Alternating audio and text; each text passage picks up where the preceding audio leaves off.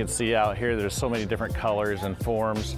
At the largest dahlia trial garden in the nation, -6 is 80. judges are inspecting, measuring, trying to color code. It's very hard to match colors.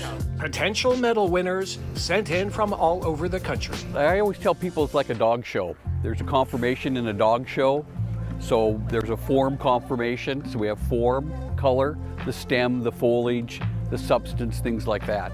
Winning a medal is a big deal. Wayne Lobaugh of Chehalis seems to collect medals the way most of us collect spare change. He lost count at 150. It's not about being super good, it's just about being super crazy. Wayne specializes in open-centered dahlias.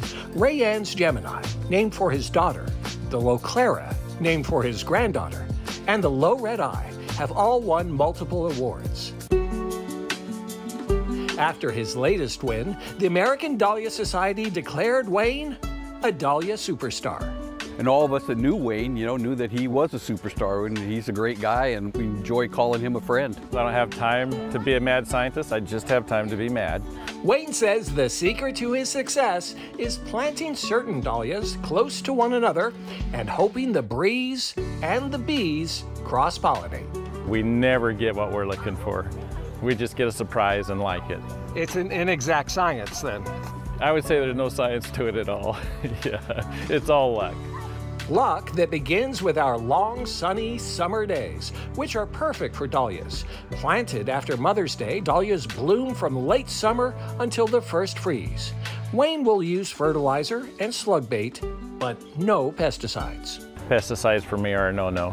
That's for the sake of the bees, who work sometimes too closely with dahlia growers. I get stung 3 times a year on average. Our garden at home has just a shimmer over the top of it because of all the bees flying around. Which means even as Wayne spends a Saturday morning judging somebody else's dahlias. So it didn't pass, it needed 85 to pass. His next series of superstars are about to bloom back home.